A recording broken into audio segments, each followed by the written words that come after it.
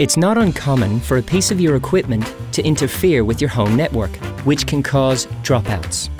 Luckily, an isolation test is an easy way to identify the cause of any connection issues. To get started, unplug every piece of telecommunications equipment you have. That includes modems, phones, fax, and answering machines.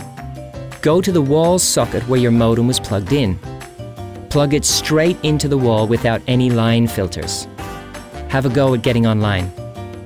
If you still get dropouts at this point, it's time to consider trying out a different cable or modem, or call us to report a service issue.